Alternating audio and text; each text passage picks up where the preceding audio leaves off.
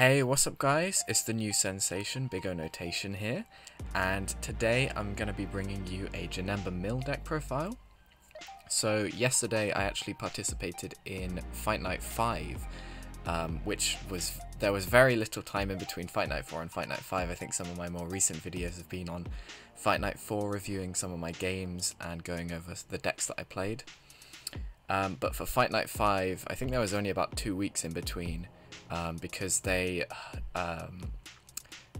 Deck Planet actually ended up hosting it rather than the normal Dragon Ball Super League, I think it's called, normally hosts it, but DBS Deck Planet got the privilege of being able to take over, and they ran Fight Night 5, so shout out to them. They did a really good job of running it. It was really smooth, the commentating was really good fun. It was all a really good event. But for my decks that I ended up taking, as I've mentioned in my other videos, the Fight Night events are a very interesting spin, so you only play one best of 3 in the entire event, so you don't have to worry about sitting there for 8 rounds playing games, and it's not really mentally taxing at all. You only play one best of 3, but for each separate game in the best of 3 you play a different deck.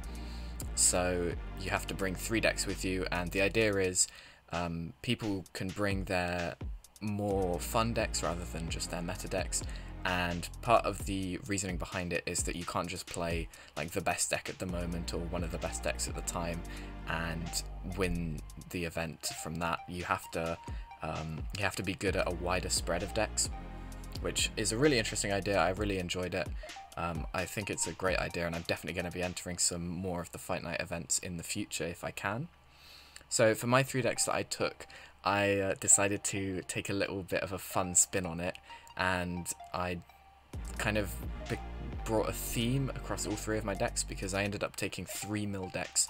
My 3 decks were JANEMBA mill, which is what I'm going to be profiling now, my slug mill deck, which if you've been paying attention to the channel at all recently, you know I've been loving the slug mill a lot. I profiled it in one of my recent videos, and I've also profiled it back in set 12. I probably won't do another profile on that just because I've done a lot on Slug Mill recently, and because it was almost exactly the same list that I took to the last Fight Night event, which I did a profile on then. There was only 1 card difference. I tested one of the Oceanus Shenrons, the new card from set 14, in there instead of a copy of Sacrifice, and I didn't even end up seeing the card, so I don't know how it went. I'll have to do some more testing with that. But I took JANEMBA mill, slug mill, and my 3rd deck was the new Sin Shenron mill, which I managed to get all completed just in time for the event. They literally arrived on the same day as the Fight Night event started, so that was really convenient for me. You know, I love my Sin Shenron. I got the Sin Shenron mat. I played in the card market event with the yellow Sin Shenron, and now I'm going to be building black Sin Shenron, and I managed to do pretty well overall. I'm really happy with how I did. I made a couple of mistakes, but I'm sure I'll get into those at some other point. I'm planning to do a review of my games like I did for the last Fight Night, so stay tuned if you want to watch that. And I'll also do a deck profile on my Sin Shenron Xeno stuff, so subscribe if you're interested in any of that. You can stay updated with all of the new stuff on the channel. But that's enough from me now. We'll get straight into the deck profile. So for those that don't know, this was actually one of the first leaders that I ended up playing, and probably the first deck that I would say I played consistently when I first started playing Dragon Ball, because I started playing when this leader was kind of running the meta. And I'm a massive fan of mill decks. I love mill decks. I used to play mill decks in Final Fantasy. I used to play a bit of mill in Yu-Gi-Oh as well. So I'm a really big fan of mill decks. So when I heard that Dragon Ball was a game where there was a mill deck running the meta, I had to start playing, and so I started playing JANEMBA. I haven't really played it much since then, and I thought I'd get kind of bored of it if I did play it again. But I actually found this deck really fun to play during the Fight Night event. It was really interesting, and I'm definitely going to be tinkering around with it a lot more and coming up with some different builds in the future. But for those that weren't playing around in the time, JANEMBA is a 10k leader, and he has a permanent where you can't include cards with 5 cost or more in your deck, so that's really restrictive. You can only play 4 cost or less cards in the deck, which is really annoying because you can't really run any of the secret rares except for Heroine's Lineage, and you can't run cards like the new Oceanus Shenron. You can't run any of the really big mill cards or big stool cards in the game. And then the rest of the front side is really simple. When he attacks, you draw 1 card, and then your opponent mills 2 cards from the top of their deck. So places 2 cards from the top of their deck into the drop area. And then when you awaken at 4 or less, you untap 2, flip it over. On the back side, he maintains the same attacking auto of drawing 1 and milling 2. For your opponent, that is. Your opponent mills the 2. And then he gets an extra auto when this card is attacked. Once per game, you can place a blue card from your hand into the drop area and negate the attack. So he has a built-in negate in his backside, which is really nice. But other than that, the leader is really simple. The only thing to really watch out for with it is that you can't include 5 cost or more cards in the deck, and just make sure you remember that you have that negate on the backside, because if your opponent goes in for their last swing for game and you have that negate live, oftentimes you might forget it, and it's quite important, especially in a mill deck. Just having 1 extra negate is really nice for the deck. So for my unison of choice, I was running 3 of the Boujack Blue unison, and I actually ran 1 of the Gotenks unison as well. The Boujack Blue unison is massive MVP of this deck. You want to be slamming this turn 4 every single game. I wasn't running 4 of it because, first of all, I think that 4 is incorrect for most decks because it's such an expensive card, and once you see 1 of it, you're generally not going to need another for the rest of the game. But also I didn't own a 4th, so there's that as well. I'm kind of excusing myself for not even owning a 4th copy. But I ran the Gotenks as well, just as in case I didn't see the Boujack Blue unison, it kind of helps with getting a bit more defense. You have a blocker in the Gotenks, you can -2 to draw 2, and the main reason that I ran the Gotenks was just some barrier removal, because this deck has no barrier removal. And if I'd seen this during my Fight Night event, it would have actually come in really handy, because I was playing against a blue Gogeta deck, so that deck had quite a few barrier cards, like the 6-drop red-blue Gogeta guy. He was slamming down quite a few barriers on me. But the Boujack Blue is great. You get some draw power. This deck really lacks draw power, especially in the early game, because your leader only draws 1 every attack, and it doesn't even draw 2 on awaken.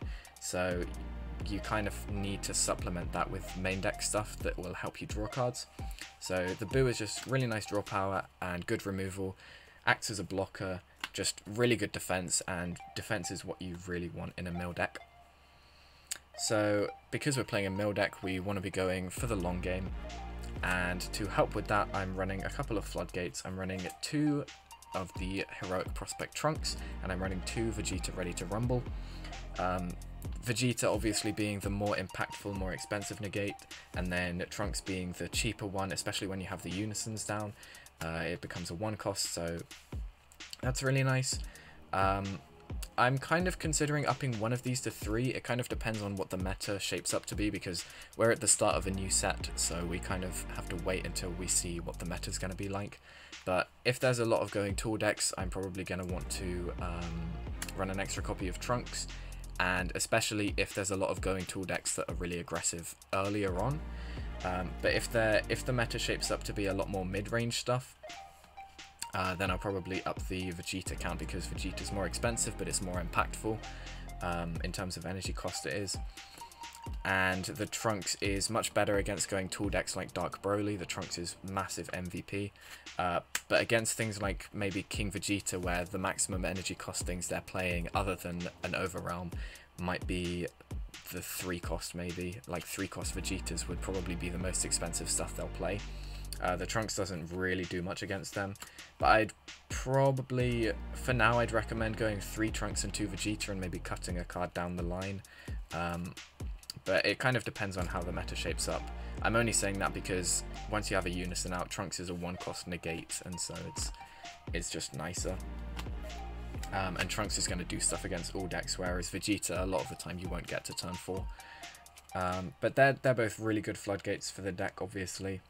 You want some good floodgates in this deck, and this deck has a massive amount of defense in it, because you already have your win condition built into your leader with the mill plan, so you just kind of have to play around surviving, and you're okay to win the game just by milling. So for some more defensive stuff, I'm actually running a blue-yellow package in here. This deck is blue-yellow, as you can kind of tell. But I'm also running a Boujack package because a lot of the good cards for JANEMBA in the blue-yellow package are Boujack inherently. So it kind of became quite convenient to just run a Boujack package in with the blue-yellow stuff because it was already a really nice fit. So this Boujack is a little bit older. I know a lot of people have been running a blue-yellow package with Boujack stuff recently with the new Zamasu card that's completely nuts, by the way. So that's kind of the take I took on this deck as well. But this Boujack card is probably not as popular now, but it was popular a little while ago. And I think it's really good still. People really underestimate this card. But it's a blocker, it's a rival for blue-yellow for 1 yellow energy. That's quite tricky for this deck because you mostly want to be charging blue so that you can slam down a turn 4 Boo Unison as soon as possible. But we have a few check lands in the deck that are really helpful to get you to that stage. And then, so he's 20k blocker and a rivals for blue-yellow for 1 yellow. And then when you play him, you get to rest one of your opponent's battle cards and mill a card from your opponent's deck. So this is obviously great because it progresses the win condition of the deck, and it helps stall out further because it can tank up 2 attacks by itself, one with the blocker and one with the rester card.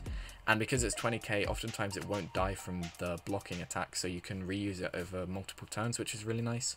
And with this version of the deck, it does have the potential to go aggressive and try and kill your opponent if they're taking their own life enough. So just having a 20k body is really nice for that as well. For some of the other Boujack cards, I'm actually running 4 Boujack Pinpoint Onslaught.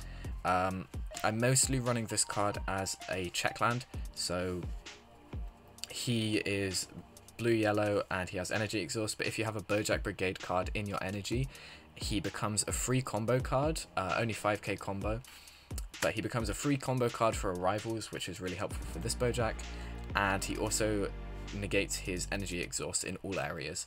So as long as you have a Boujack card charged, he just becomes free combo fodder and free arrival fodder. He has some other skills like reducing the evolve cost of a Boujack card in your hand, but that's not relevant to this deck because you can't run the evolve cards in Boujack because they cost more than 5 energy, so you can't run those. One of them costs 8, and I think there's another evolve Boujack, but he's more expensive as well. And he has another effect where if you have 2 or more blue or yellow cards in your combo area, you can play him from your hand as an activate battle using either a blue energy or a yellow energy. And then you give all of your Boujack Brigade cards in your battle area plus 5k power for the turn. So it's nice if you're going on the aggressive, if you're against a deck who's taken themselves down quite low, and you can just drop him to get an extra 20k body out and buff your board by 5k for the turn. But mostly you're just using him for the free check land and for the free arrival fodder.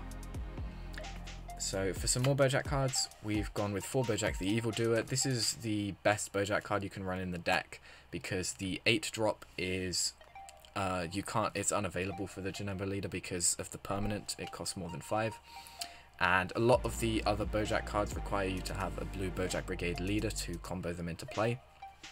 But this guy, he's completely generic and he's 4 cost, and he offers you good removal and a 20k dual attacker if you're going on the offensive. Just really great. You want to be charging these a lot of the time because you have Galactic Buster in the deck, which pulls them out from energy, and because if you have this guy in energy, this guy becomes 0 combo cost and he negates his energy exhaust.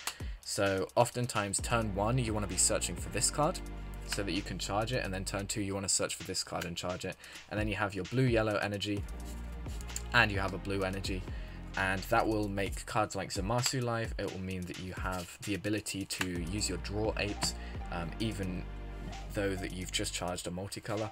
It's just really convenient for the deck. And then this Boujack is obviously great, as you will probably notice in the coming meta. I reckon that Soul Striker with the Boujack package is going to be ridiculously strong over the next coming months. But a lot of blue decks are running this sort of package, and it makes sense. It's really strong, and I just figured I'd slot it in here because it's a great fit.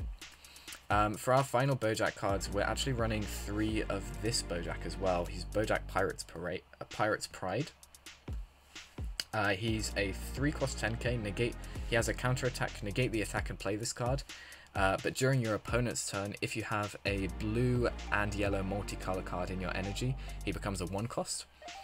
And he has an auto, when you play this card, your opponent mills 1.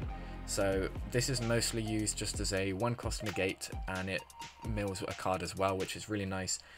It's similar to the other Boujack, the 4-drop Arrival. Just helps with stalling out the game and progresses your win condition as well, which is really nice. And a 10k body isn't too bad. A nice thing about this Boujack is that if you don't see your 4-drop early on, you do have the option of charging this Boujack, and then that will negate the energy exhaust of this Boujack as well, and the combo cost.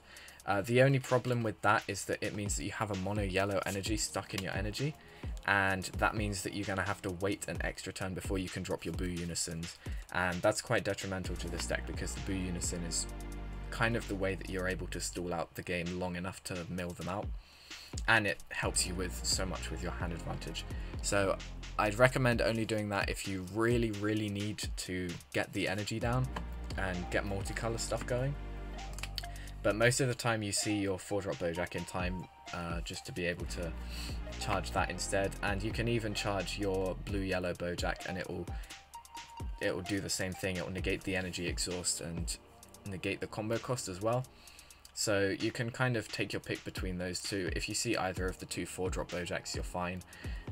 The only issue with charging the Arrival Boujack is that obviously it has its own energy exhaust, but that's fine because it only sets you behind with 1 energy, and unless you're against an aggro deck, that's not going to matter a huge amount most times.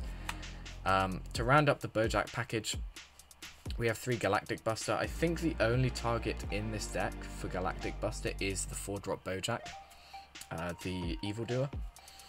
I don't believe, because it only lets you target a mono blue battle card in your energy, so you can't target your blue yellow cards, and most of your other mono blue cards will have 0 combo cost. So that's quite important to note. You can only target the Boujack Brigade, and that's why I'm running 3, because we only have 4 targets in the deck, being the Boujack, the Evildoer. But this card is obviously really strong. You can combo it offensively just to apply some pressure if you really need to, but most of the time you're going to be using it defensively on your 4-drop Boujack the Evildoer, because it offers you 5k combo, it offers you a draw, it offers you a free energy, and it offers you the removal on the Boujack the Evildoer's auto.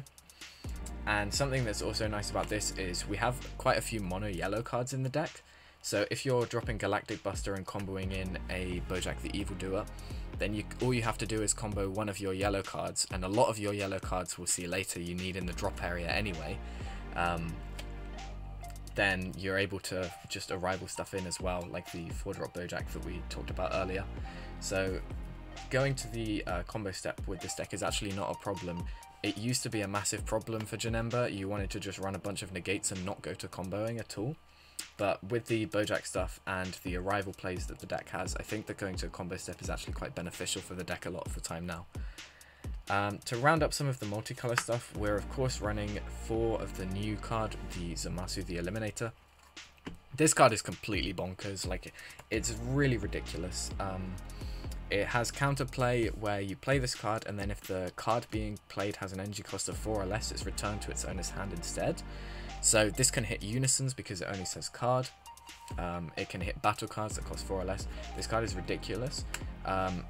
And then if that weren't enough, it has an on-play auto where you draw a card and rest a battle card.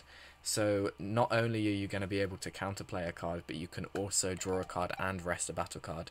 So you can effectively stop 2 potential attacks and any skills that the card being played might have had, as well as drawing a card, which is incredibly powerful for a mill deck. And this is the reason why, this is a big reason why we're running the Boujack package, because having a blue-yellow energy live turn 2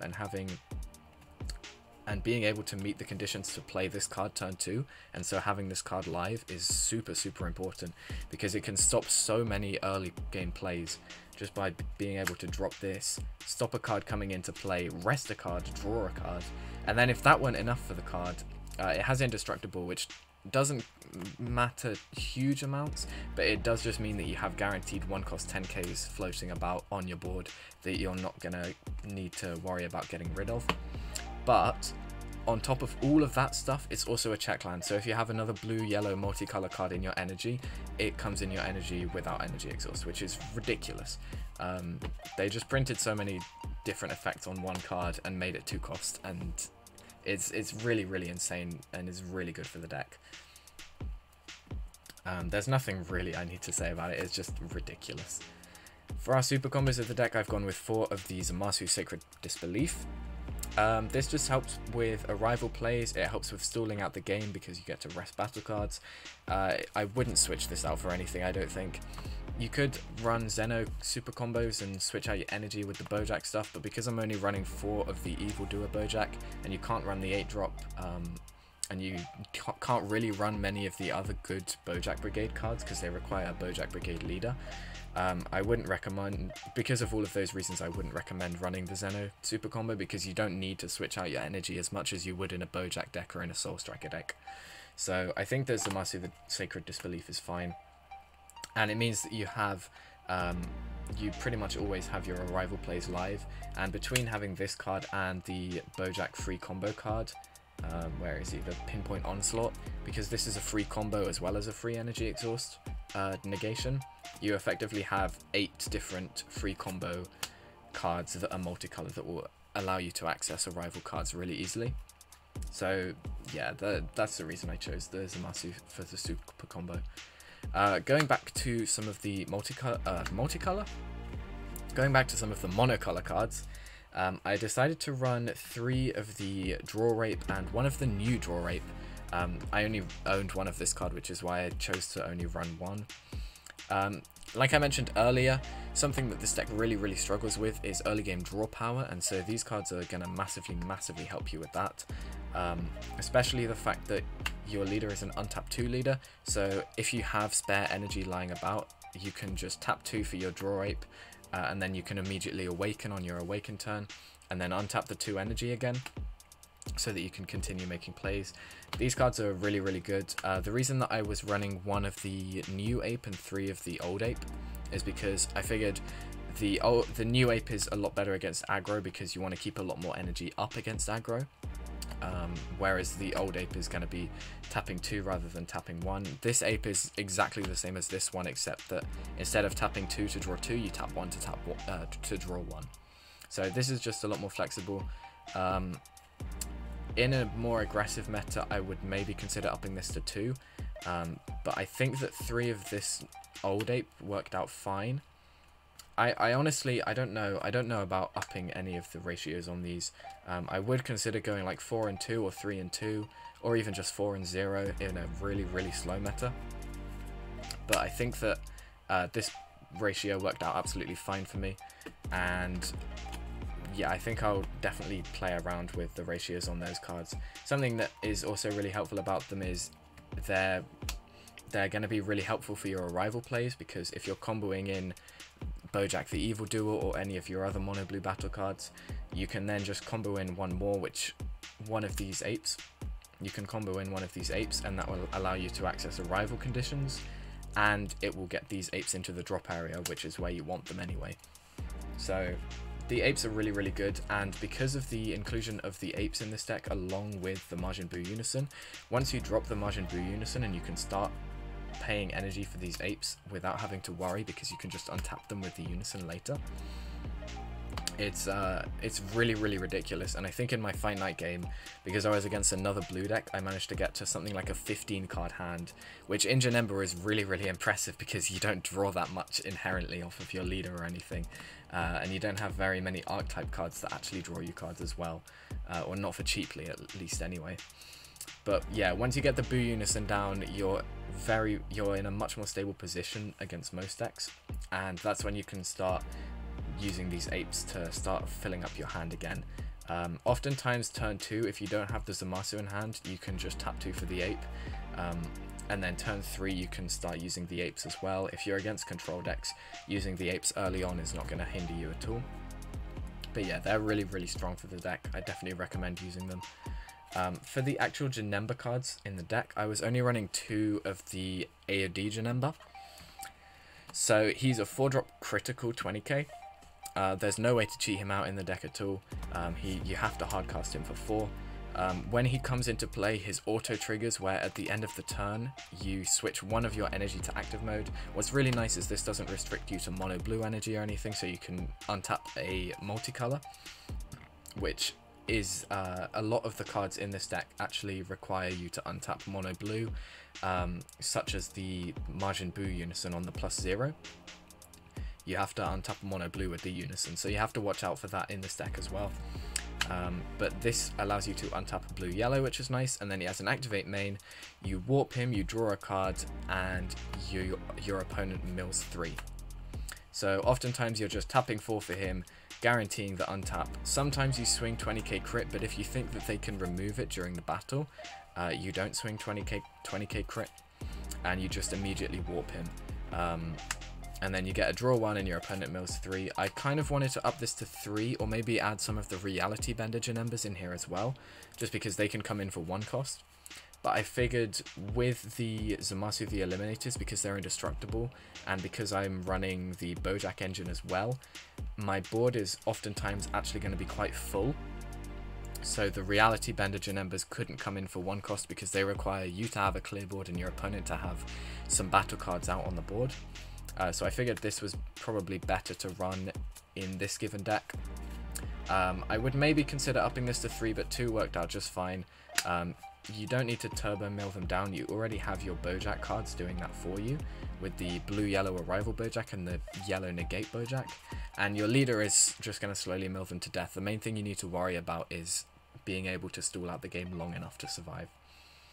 And then for some of the extra cards, I'm just running standard blue stuff really, like 4 D-Magic, 4 Senzu Bean, and then 1 Child's Army Reinforcement. This lineup is fine. I was considering cutting Senzu Bean down to 3, because oftentimes you don't really need it. You mostly use it for the +5k on your leader. The untap doesn't come up all that much, but I just stuck with 4. I couldn't find any other cards that I wanted to up ratios of, so 4 Senzu Bean was fine for me really, and it's really strong against aggro decks of course. And then it can be used aggressively against control decks that will outpace you, so you can just use it to start untapping energy and maybe playing some Boujack stuff down. So that worked out fine. I'd maybe consider upping the Child's Army Reinforcements to 2 copies. This card is really good. I'm a massive advocate for all of the cards that came out like this, where it's like this card and then Homicidal Clones and Testing the Opposition. I really love all of those cards.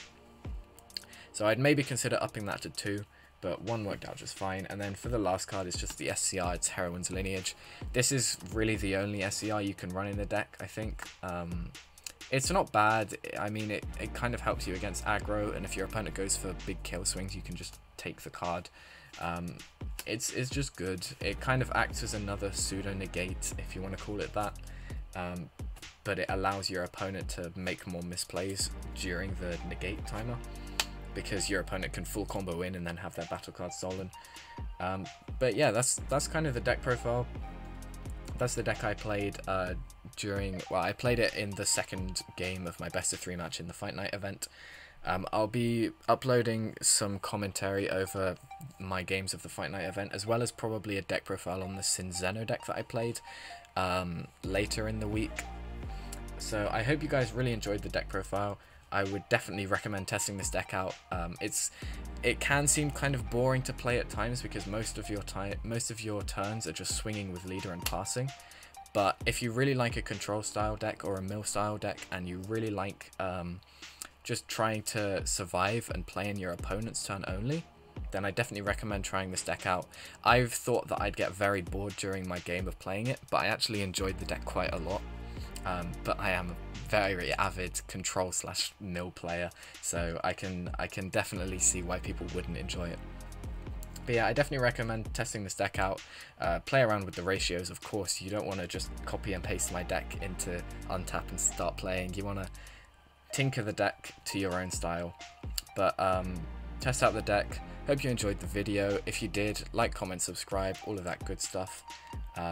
check out the Facebook page and the Discord. I'll have links to everything in the description below if you want to check anything out. But yeah, hope you enjoyed the video, and I hope you have a good day and a good time testing out JANEMBA.